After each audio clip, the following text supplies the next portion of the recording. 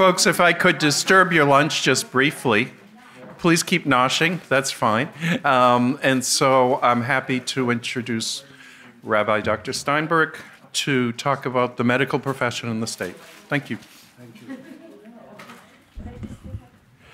I was asked to speak from the podium because of the camera. I thought it would be nicer to sit together and have a conversation rather than a formal presentation, but these are the orders, so I have to follow them.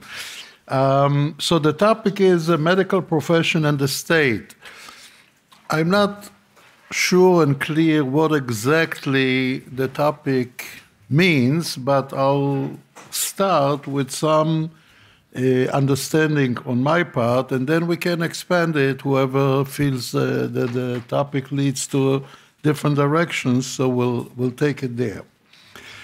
So just as a matter of general introduction, I think what happened since World War II, and certainly the last 6-7 decades, really changed the face of medicine in a way that was unknown previously, both clinical medicine and research medicine. And what I mean by that is that the scientific advancements that occurred during this period of 60, 70 years is really unprecedented in a way that in the old days, and old days is 50 years ago, 100 years ago, and certainly 2,000 years ago, medicine advanced very slowly. Took a long time before some idea or some result took and produced further advancements. What is happening in the last few decades is a very rapid progression in all fields of medicine in a way that was not only unknown before, but actually was unimagined before. Who ever imagined that you can take a heart from one person and put it in another person and he will live for so long longer? All the fertility advancements, egg donation, surrogacy, all these are principles that were never thought about as being possible. So we are talking about an entire different world from a medical point of view. That is on the clinical side. On the experimental side, again, we're talking about experiments that involve thousands of subjects at the same time, which was never done before, double-blinded experiments which were unknown before, randomized and other methods of experimentation which gives a higher validity to the results. These are all new phenomena that if you think about it, we are living in it, so we are used to it, but actually it's totally new. That combined with a real revolution, which I mentioned last night, in a patient-physician relationship from a paternalistic approach to an autonomistic approach is a major change that, if you think about it, for 2,500 years, Hippocratic viewpoint that the physician that makes the decisions for the patient with the best intention, because he thinks that this is really for the patient's good, this became, I think, exaggerated, and I'll say a few words about it, but in practice, this became almost a dirty word. You can't use paternalism anymore. It's illegal, it's unethical, and you can't practice it anymore, and you have to respect the autonomy of the patient and do whatever he wants, even though you, as a physician, feel that the decision of the patient is wrong, is stupid, is dangerous, whatever you can say about the decision of the patient, yet you have to follow. You can't override his autonomous decisions. A few other points that changed quite dramatically during this period of time is the authority. several of the speakers and myself spoke about the German hierarchy, which was very strict, and if the professor said something, no one would reject, no one would argue, no one would go, certainly not for a second opinion. That would be an insult to the physician that takes care of you. Nowadays, patients go to a physician only in order to go for a second opinion and compare the opinion. So there's no more authority in a sense that we were used to. On top of this, there's a much greater involvement of many people in a decision of a particular individual. In Hippocratic days, there were no hospitals. There were no experts in sub-medical fields. There was the physician who made the house call, who was the physician for the elderly and for the pregnant woman and for the child. He was one physician for everything, and there was no involvement with any other people, whether other medical experts or social workers or physiotherapists or whatever. There was just the one physician that made his own decision, and that's all. Nowadays, someone calculated a few years ago that in a university-based hospital, at least 100 people are involved one way or another in every particular patient. If you take into account all the technicians and all the lab experts and all the experts, one is expert for the right ear and one is an expert for the left finger, and there are so many people involved in taking care of one individual, which by exclusion, obviously there will be many opinions what is the right thing to do for this particular individual. And if this isn't enough, many of the cases may leak out to the press and to the courts, and there are malpractice suits. The physicians have become in a situation where they are now more in any control of the patient, both because the patient makes the decision and many other people, experts, are involved, and sometimes even the public at large. So all these changes, I think, brought to a change in the subject that I understand is the topic of this meeting now. How is the state involved in the medical profession? Now, if we go back years ago and we go to the one physician, to the paternalistic approach, to the slowly growing advancements in medicine, no other involvement, then obviously the state was never involved. There were no laws, no legislations regarding particular situations in medicine, and that was understandable.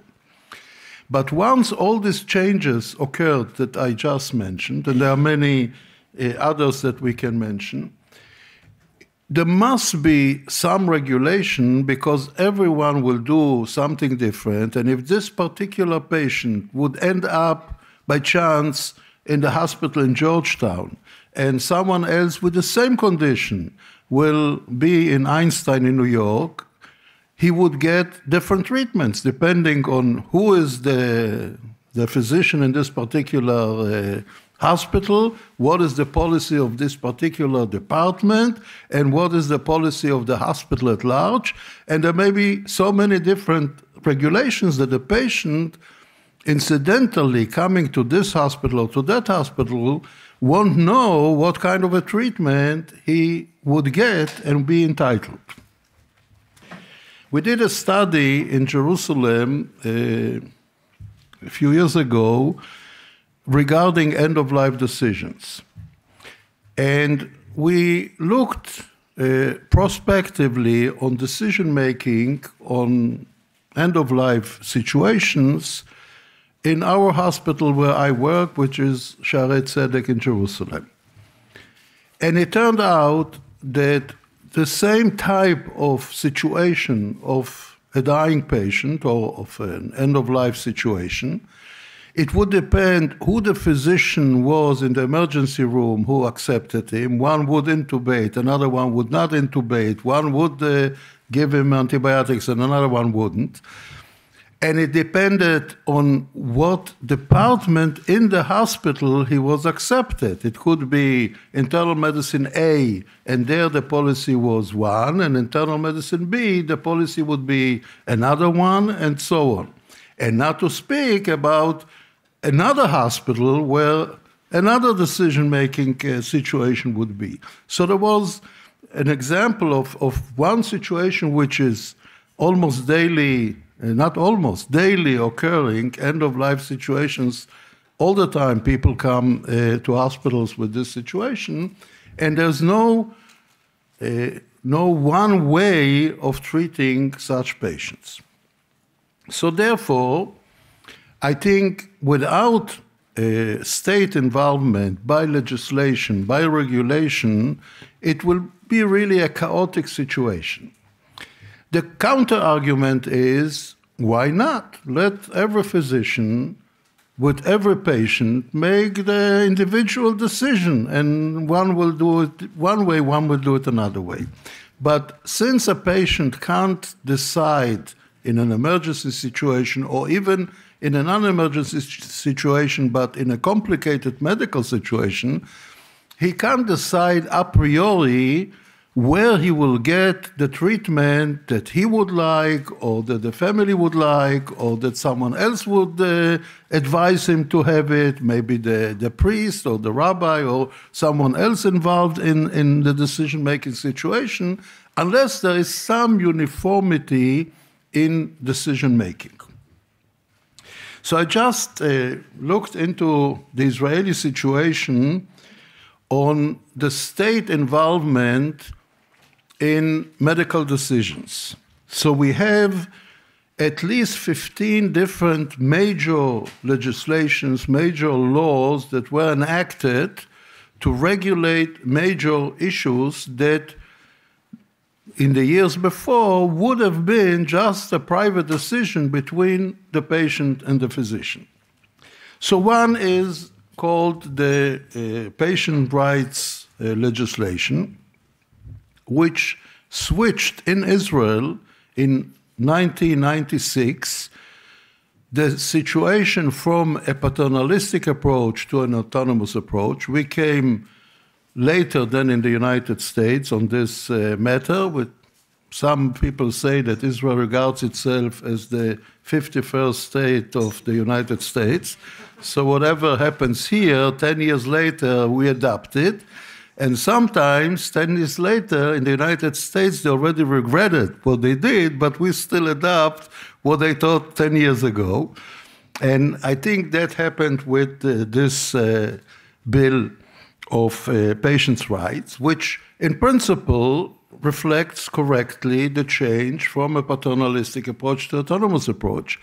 But it is so strictly autonomous that A, I think it's impossible to implement, and B, I think it's wrong philosophically, because I think that here Dr. Pellegrino, in his book For the Patient's Right, formulated, I think, the right formula, which is strong autonomy, weak paternalism, meaning that a physician should respect autonomy, but he shouldn't be just a mechanic who gives information and whatever the patient decides, he has to follow. He has to exercise some level of paternalism when he feels that this is indeed a wrong decision on the patient's side, and he should direct him correctly and sometimes even abstain from treating the patient if he insists on a decision that his autonomy doesn't allow him to do. But the Israeli law doesn't let any exceptions to the autonomous decision, which went all the way to the extreme of autonomy, requiring a physician to disclose or to explain to the patient everything known on the disease, on the complications, on the prognosis, on everything that medicine knows about, which is impossible because maybe yesterday there was an article in the New England of one case report, and even I don't know about it yet, but if the patient there'll be a complication. He'll say, why didn't you tell me that there was a case in the New England? I would have reconsidered my decision, or things of this kind. But even so, to tell a patient everything known confuses a person who is not in the medical field. Patients, many of them don't understand what statistics mean. So if you tell them that there is 1 per 10,000 mortality with the treatment, he hears that he is going to die from the treatment, and he refuses the treatment, which is the right treatment for him. And many other such examples. So I think it went overboard just in order to control the bad physicians who don't listen to the patients and do whatever they want. I mentioned the end-of-life situation. I chaired a public committee before there was a legislation in Israel in the year of 2000. We composed a committee of 59 members, and imagine 3 Jews speaking about the weather. Usually you get at least 6 opinions, and here it's not the weather, and it's not 3, it's 59, although not all were Jews.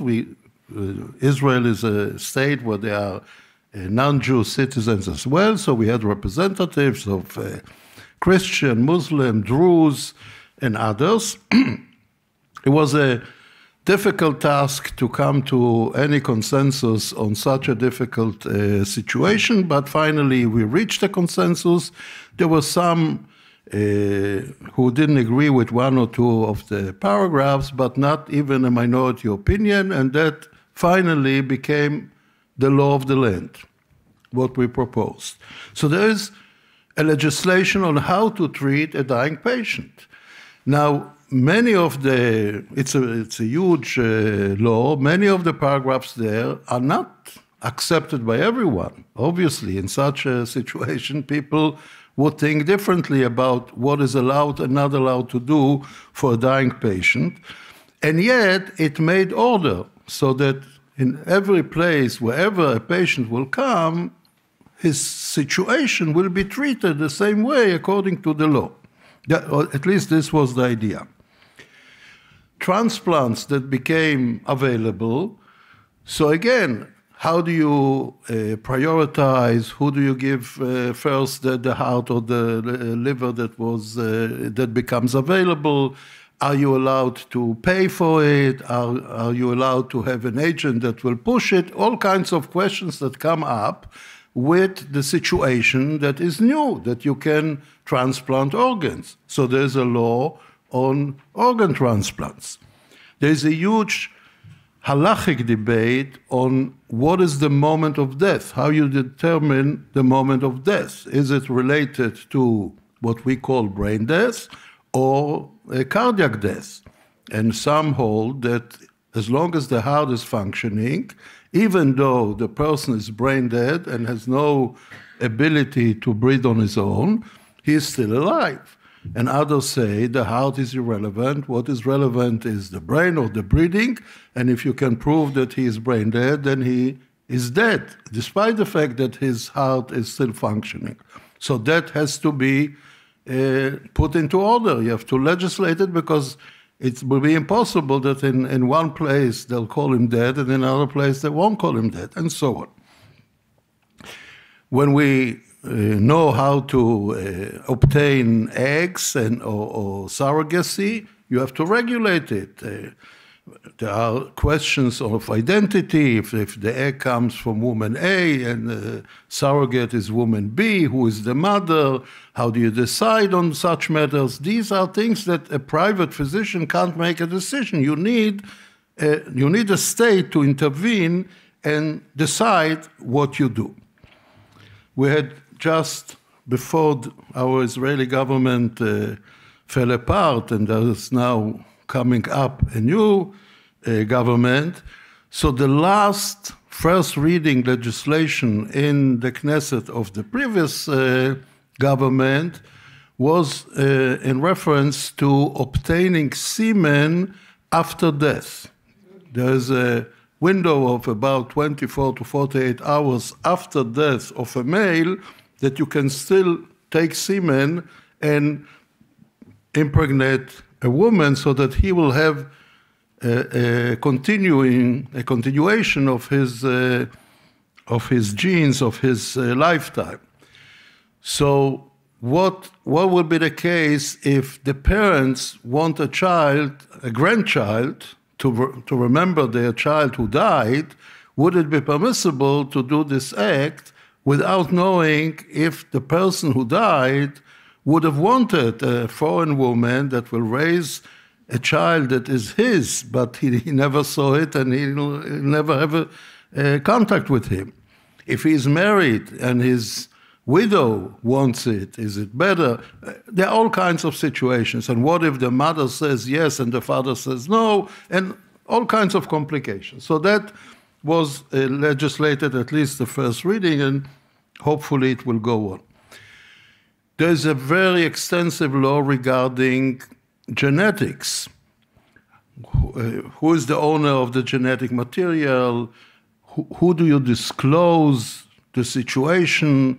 Whether you tell everything that you found, all kinds of rare diseases unrelated to the reason that you did the testing, and many other ethical questions that the state intervened. Now, is it right or wrong for the state to be so involved in medical decisions? So I think that since the authority of the physician has lost its power, and the physician in most cases has to go according to someone, the patient, the state, the Ministry of Health, someone has to conduct him and tell him what to do. There is no choice but to have the government involved in different ways. It can be by laws, it can be by regulations, it can be by asking the professionals of the physicians to write guidelines, but there has to be something that will control what physicians are doing. That is on the clinical level. On the experimental level, we have this wonderful conference dealing with what happened when experiments are done wrongly. But we can argue it was done wrongly by the government. The government pushed the physicians, as we heard today, to experiment in such a terrible way.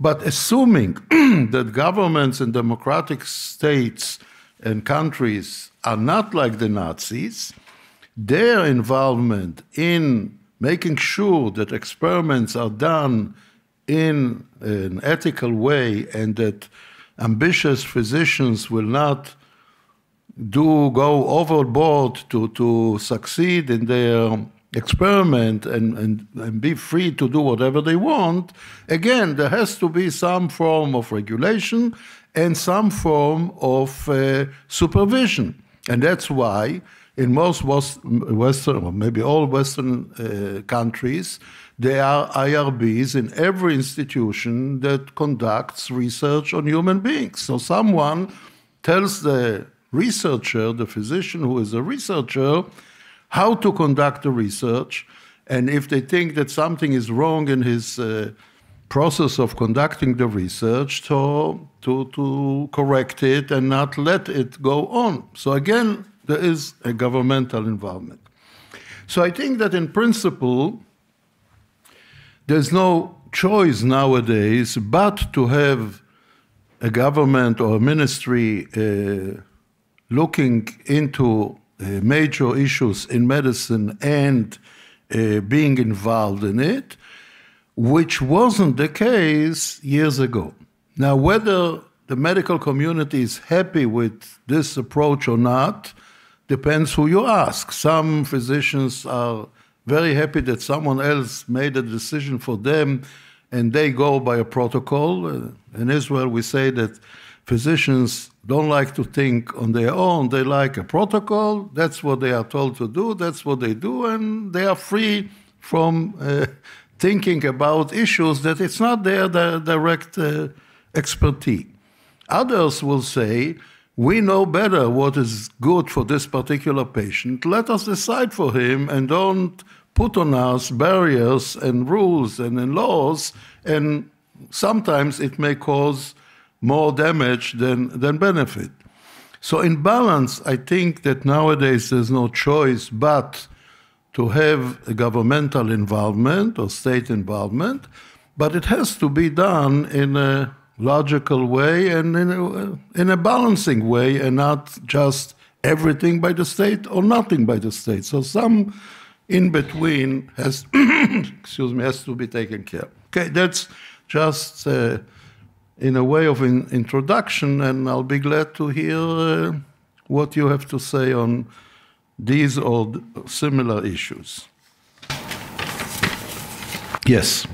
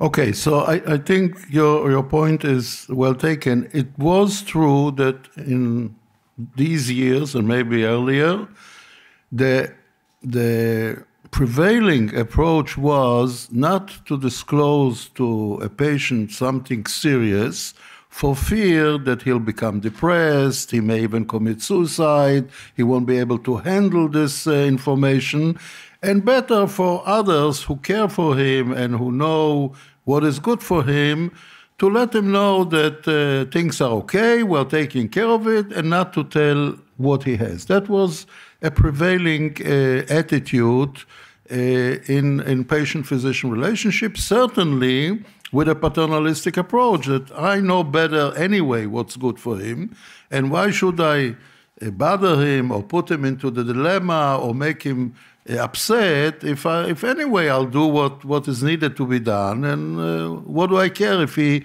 knows or not, and better not to tell. But that has changed dramatically, because legally it's forbidden. You can't do any procedure you couldn't do any procedure on your father unless he consents, and the consent has to be informed. So how would it be informed if he doesn't know what he has? So legally, it's impossible today to not to disclose. That is clear. I will follow up when you're finished. Yeah.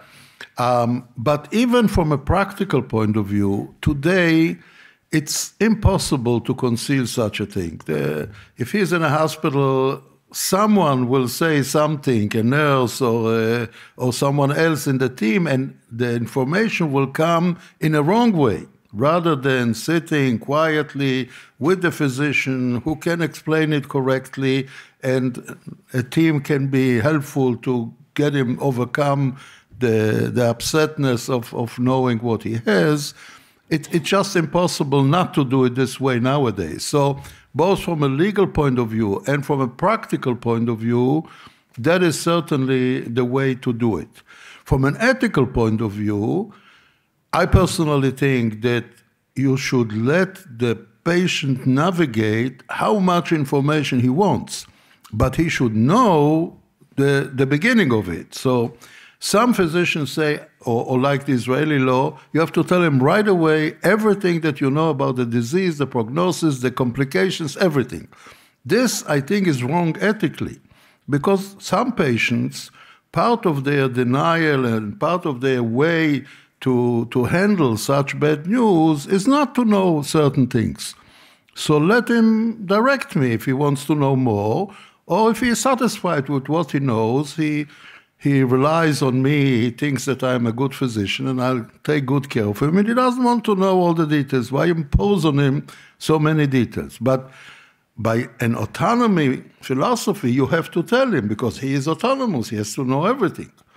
And I think here are the limits that we are a little overboard with autonomy. That's my personal understanding, but I think that even legally, if you tell the principle of the problem and you let the patient direct you how much he wants to know, when does he want to know, maybe now he wants a little less and he has to think about it. And then tomorrow he will come and say, I have a question, I want to know this, I want to know that, and gradually give him the information that he needs in order to make a decision.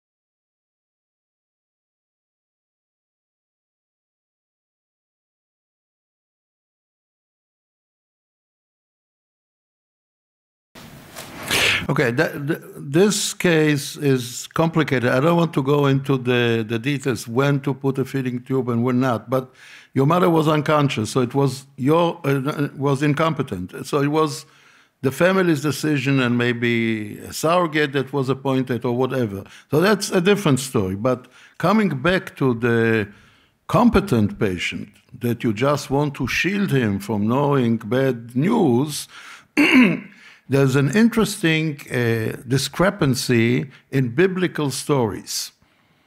There is a story about King Chizkiyahu, one of the kings in Judea, that was sick, we would call him today, with a terminal illness. He was dying. And the prophet Yeshayahu was told by God that he should go to Chizkiyahu, to the king, and tell him, you should make your order in your house because you are dying. Directly telling him exactly, you are going to die. And he did it, and Chizkiyahu told him, is this the way you talk to a dying patient? You come to him and you say, make your house in order because you are dying. Straightforward. That's not the way to talk to a sick patient. But he repented, the king repented, and he got another 15 years to live, despite the prophecy that he's going to die now. A contrary story is with a king of a neighboring nation, Aram, that came to another prophet, to Elisha, and he had a terminal illness, And he came to Elisha to ask him, what will happen with me? And Elisha told him, don't worry, you will live. And in parentheses, as if the Bible says that he knew that he won't survive. He's going to die, but he told him, don't worry, everything will be okay. So on the one hand, we see that the prophet is telling the patient directly what he has and what is prognosis. On the other hand, we see that the prophet lied to the patient and didn't upset him by telling him the bad news. So where's the difference? So the difference depends on the personality of the patient. If you assess that the patient is someone that would like to know the prognosis because he wants to repent in the story of Hezekiah, because he wants to make order of his house, because he wants to make decisions how to treat him, a feeding tube or not a feeding tube, he wants to make the decisions. So he has to know. Whereas, and if you assess that this is a patient that if you tell him the truth, he will collapse, then it's preferable not to tell him. That's the balance between the two stories. But as I said, nowadays, it's impossible not to tell because it will come out one way or another. So better it should come out the right way with the patience and with the expertise of the one who is telling than a neighbor coming in and said, you know, I heard the terrible news, and all of a sudden he finds out that he has a prostate cancer and no one told him. So I think today things have changed. We have a paternalistic situation now where the state has become father, paternalistic, or the corporation or whoever is hiring the physician. At the same time, the physician is obligated to be autonomous and tell everything. What happens in between? I already told you everything. I don't have anything else to do because the paternalism has now been turned over to the state. Where is the physician's professionalism? What are the ethics of the profession that says, I have not fulfilled my responsibility as a patient just by telling them what they have? What's the medical profession professing in that new situation where autonomy and paternalism are being turned upside down? Right. So again, it's my take. You're allowed to disagree. You can take it differently. But I think that there are two autonomies here. There's the autonomy of the patient, and there's the autonomy of the physician. He also has his own autonomy. Now, if they go together, if the patient wants something and the physician agrees with it, and the state laws are confirming that that's okay to make such a decision, then it's easy. But if a patient autonomously wants a certain act to be done or not to be done, and I as a physician think that this is a mistake on his part, so if I am 100% autonomous, I should say, that's your decision, I'm not interfering, I'll do exactly what you want. So I am a mechanic, like someone has a car, he comes to the garage person says the wheels aren't good, the whatever, and tell me what to fix, and I'll fix whatever you'll tell me. And if you don't want to fix anything, I won't fix anything. I think that is wrong in a patient-physician relationship, and I think there is an obligation on the physician to try to explain to the patient that his decision is not the right decision, based on my expertise as a physician.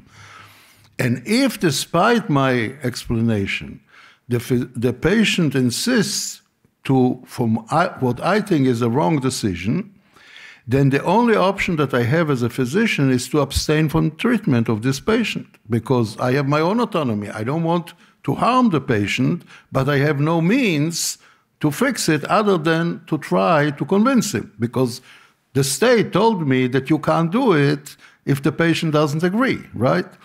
So I still keep my autonomy by abstaining from this particular situation. Sometimes I think that the decision of the patient is wrong on a medical ground. He refuses a certain treatment, and I know that it's not in his best interest, but he continues to refuse. And sometimes it's on a conscientious level. The best example is abortion. If a woman comes and says, I don't want this child for no reason, it's not your business why, I want an abortion. And I, as a physician, conscientiously think that that is a wrong decision. Medically, it can be done.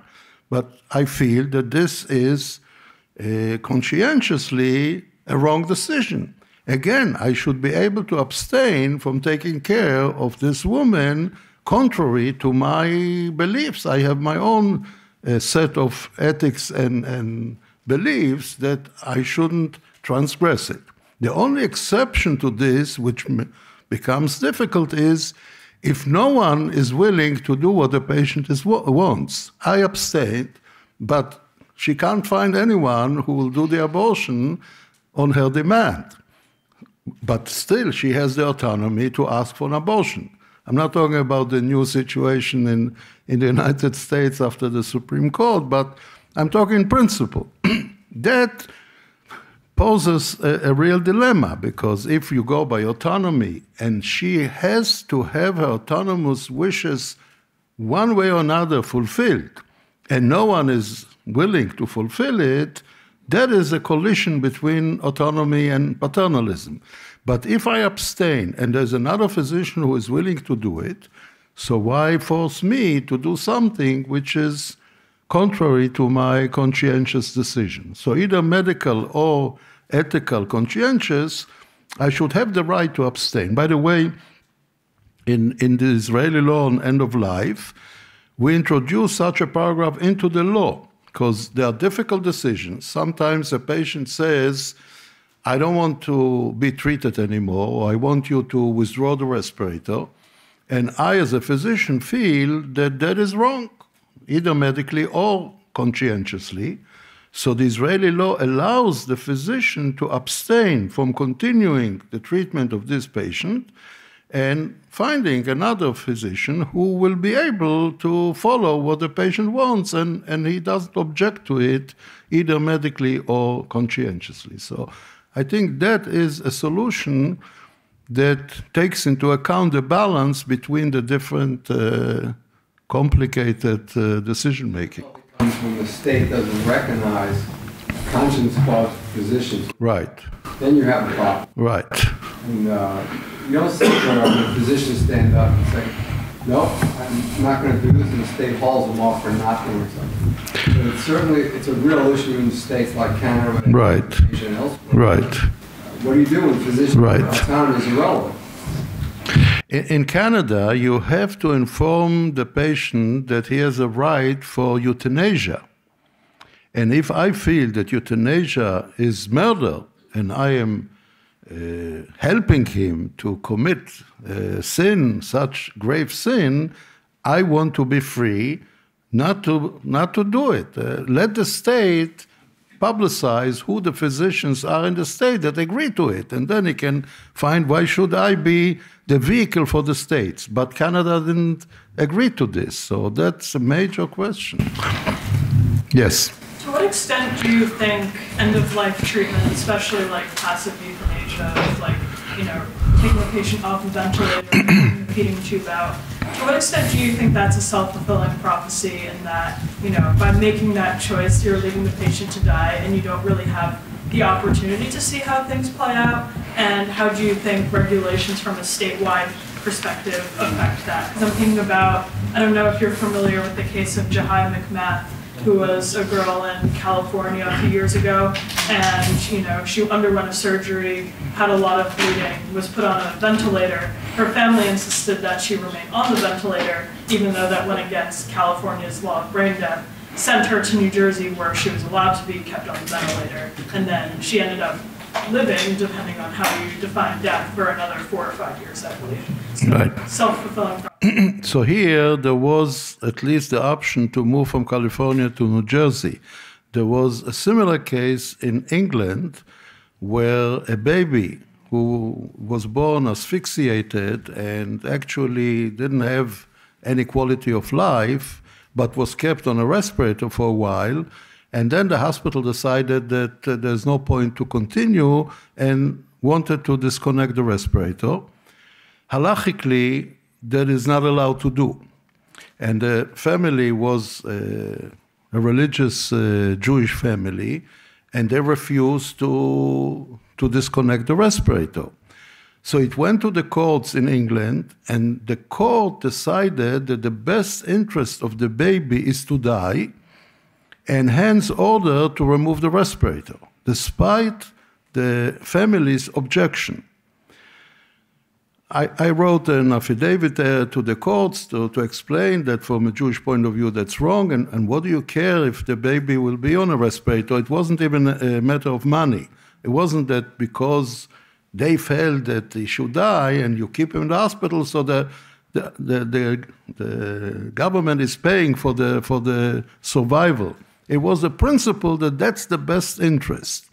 And I was very surprised that the court decided that the best interest is to kill the baby. That always can be the best interest. Anyway, the family requested, if you don't let us continue the treatment in England because this is the law of the land, let us move the child to Israel. One of the parents was an Israeli citizen. So it's like moving from California to New Jersey, and the courts didn't allow it.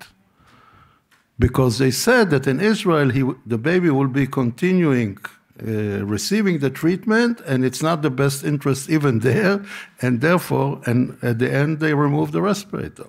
Paternalistic. What? That's pretty paternalistic. Oh, it's legal paternalism. If it's medical paternalism, it's wrong, but if it's legal paternalism, it's okay. So it's a difficult situation. Yes? I'd like to push you a little bit more on the state versus the professional economy. I have been practicing neonatology for a very long time, and I remember I asked you maybe 30 years ago about the threshold of viability, and at the time you didn't feel that there was a limit. We're now pushing more and more, and now we're again running into problems, as you explained, in terms of if I say something and somebody else says something else and another hospital says, it gets really very hard on parents because they're hearing different things coming out. So there's a need to have some kind of regulation. The difficulty is that I have been trying to do something like this for years, and my colleagues find it incredibly difficult to agree to anything. Because they, well, we might be able to do something for 21 weeks, going down, down, down. And the thing is that how do you allow for the professional economy when you do have the need for parents to have some kind of consistency? Otherwise, it's crazy making. Right. So we in Israel had difficulty with this particular situation of what do you do in the delivery room when a baby is born, let's say 22 weeks. 21 is still, maybe in some places, but in most places 22 is the limit of life in most nurseries. A baby is born 22 weeks gestation, and do you resuscitate or not? And that's a decision of a second. If you don't resuscitate, obviously the baby won't survive. If you resuscitate, maybe it will survive, and most likely it will survive with a lot of disabilities. And do you do it or not? What's the decision for the moment? So one way is to prepare ahead of time with the parents, especially if the mother is still not in labor and her consent makes sense, and discuss it and say, if the baby will be born at 22 or less, we won't resuscitate. If it will be born 23 or more, we will resuscitate. Let's say that this would be the decision. Then at least the parents who are the natural surrogates made a decision for the baby. But in many instances, I don't know if most, it happens all of a sudden. The woman goes into labor. she certainly is not in her right mind with the pain of labor and with all the excitement around to make an informed consent of life and death situation of the baby. So who makes the decision in this case? And we approached the neonatology society in Israel, and they couldn't come to a conclusion. They couldn't tell us professionally what do they think is the right thing to do, to put a limit, to put a moving limit, to decide according to the expertise of the particular hospital. Some have more, some have less expertise. They couldn't decide. So we certainly couldn't decide it as a law. If the professionals don't know what to do, how can we decide for them? And it was left out. And I think that they regret it, because now every neonatologist that is called to the delivery room for a baby 22, 23 weeks of gestation has to make his own decision. And it's very hard to make such a decision. So I think that it has to come from the professionals, and then we can decide legally if it falls into all the parameters that the law would agree or not agree to this decision. But if the professionals don't know, what can we do? So it's a real big problem. Yes? So I think that just kind of speaks to the broader issue of, obviously, the difference of like compliance for ethics, but also like for the clinicians to be the ones that are making the decision. This is totally just a comment. What sort of strategies, if anyone can even speak to, would you use to kind of build the consensus within your organization or on the broader spectrum, how to influence policy so that it reflects what is the consensus or generally accepted practices within specialties? So if I understood correctly your question, I think it's a very relevant question. I think that most democratic countries nowadays try to legislate what they understand is the best ethical, legal, professional decision on major issues. Not on every variant. You can't legislate on every variant and on every case, but you can give broader rules and then make it a law. But like every law, it is subject to criticism, to changes. And if you feel that the law is not according to your organization, or even privately, you think something is wrong with this legislation, either professionally or ethically or religiously or legally, something is wrong, you should voice your opinion, absolutely. In this legislation of the dying patient, there are decisions that were made by the committee and then by the Israeli parliament, by the Knesset, and there are professionals and ethicists and legalists who are unhappy with certain parts of the law. And they are going now, again, before this government fell, there were some proposals to make some corrections in the law, which they felt should be done. I personally didn't disagree with what they are suggesting, but that's a democracy. You should do what you think is right to do.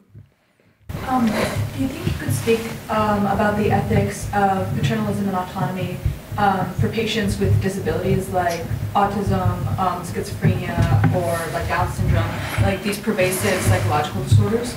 Because I found that even like disabled adults under like many legal frameworks are still, this is kind of the state overreach that you were talking about, treated as wards of the state, deprived of full civil rights as adults, and often doctors I found take like paternalistic attitudes toward disabled patients, don't inform them fully about conditions, kind of assume how much they can understand versus not understand. There was a big case of this in the case of Down syndrome, where a woman sued for her right to determine how much treatment and support for her own condition she wanted.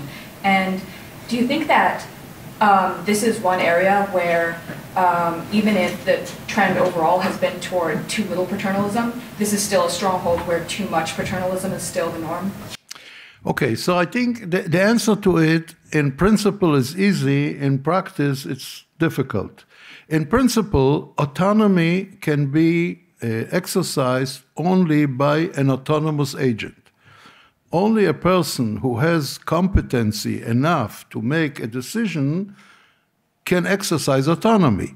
If a 3-year-old child says it's cold now, but I want to go in shorts, and the parents say, you can't do it, you'll get sick, or it's not good for you, so it's a paternalistic approach to the child. Why? Because he's only 3 years old, and we assume that he is not an autonomous agent. So that is true for every disabled person who has a limited cognition. And the ones who decide on it are usually psychiatrists who evaluate the competency of the person. He may be disabled physically, he may be disabled mentally, he may be disabled intellectually. There are a lot of variants of disabilities. And if he assesses that he has competency, then by all means, you have to treat him like any other person. The fact that he is disabled doesn't lessen at all his autonomy. But if the assessment is, and by the way, a Down syndrome is a very wide variety of competency. There are Down syndromes with IQ of 20 that can't make any decision, and there are Down syndromes with IQ of 70 who can come to this lecture and maybe even give a lecture. That is something that is very variable in Down syndrome.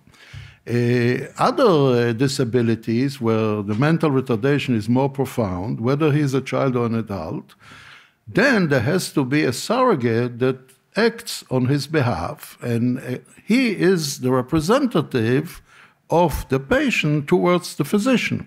So again, a physician cannot make a decision on a disabled person unless either the disabled person is competent and agrees to it, or he has a surrogate that makes decision on his behalf. And a surrogate can be either a natural surrogate, which usually are parents, or an appointed surrogate that usually a court appoints someone that is reliable, that wants for the good of the disabled person, and he represents him towards the physician. By the way, in experimental situations, it is not as simple as it sounds, because sometimes we need to do experiments on incompetent disabled people because the treatment is for them. Let's say we want to invent a new medication for a comatose patient, and we need to give it to him as an experimental drug while he is comatose. He can't make any decisions. He can't consent to it. How do you experiment on such people? That is part of the Helsinki Declaration, that in such conditions you have to evaluate the importance of the research. You can't do it for any small research that you just are interested to do.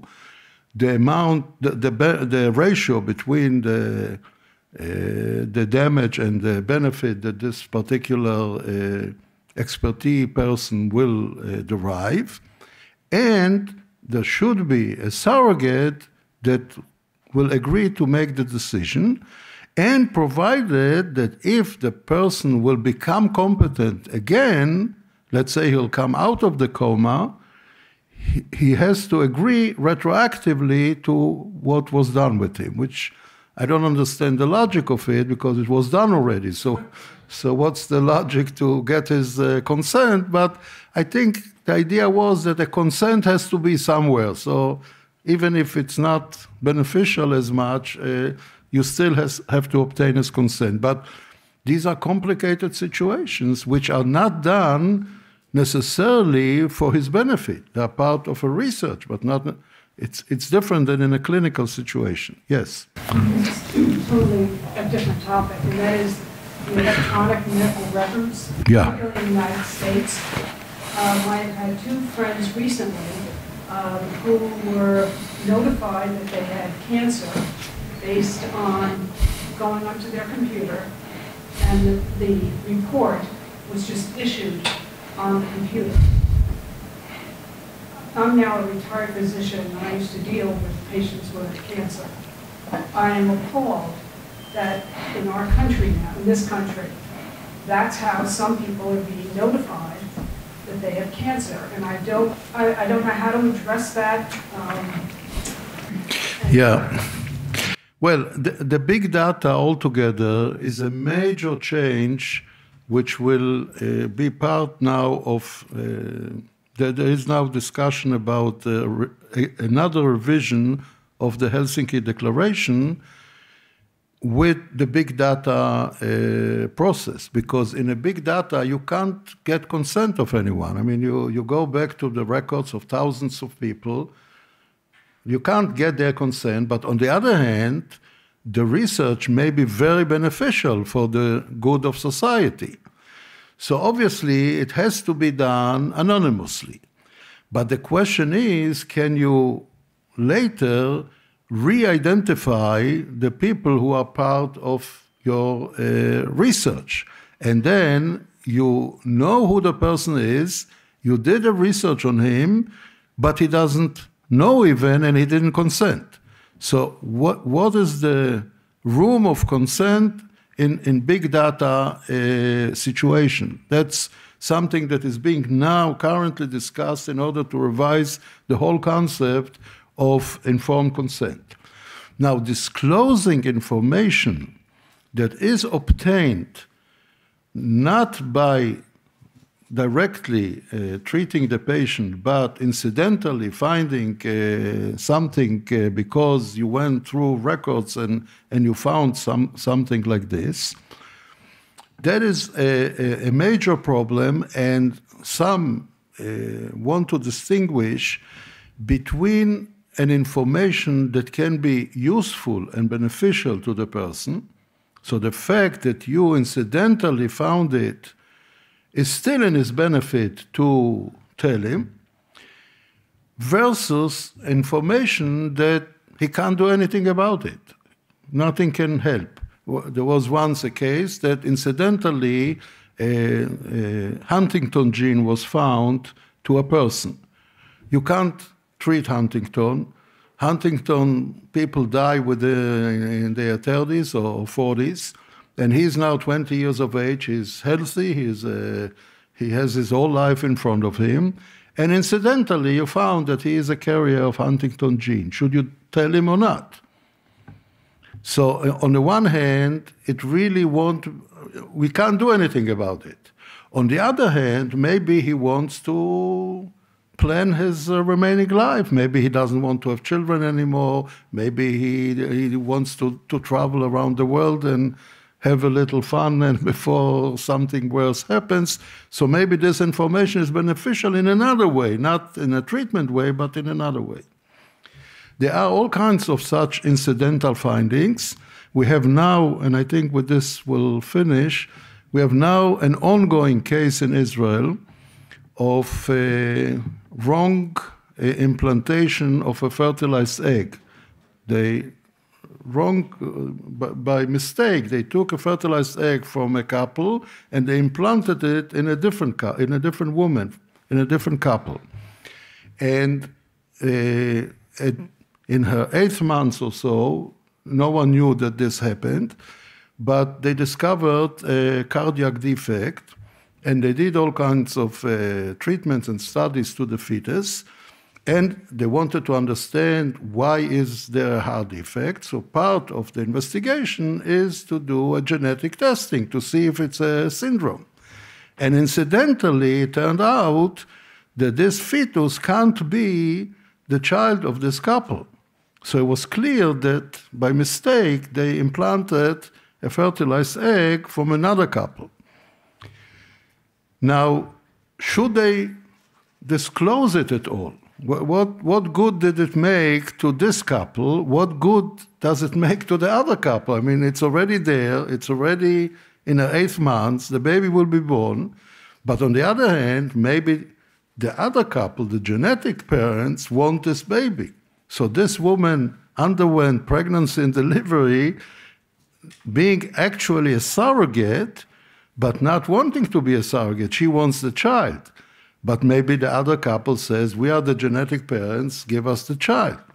So are you looking now for the other couple? Who is the other couple? There were 40 options at the same time were fertilized eggs in the freezer from 40 different couples. So go test 40 people and compare them and what will happen. A very complicated situation. So the question of disclosure of incidental findings is very, very tricky. There was another case that a child was tested for a genetic disease, and it turned out that the husband of the mother couldn't be the father, which means that the woman had an affair with another man, and the child was born, and by halachic criteria, the child is a bastard. So if you'll disclose it, this child will never be able to marry by Jewish legal criteria. So do you tell it or not? You can marry another mom. or not Not under halal. What? Well, then it's interesting. This is the state. Like, I mean, Israel is it doesn't have the separation of church and yeah. America does. Israel's not. Right.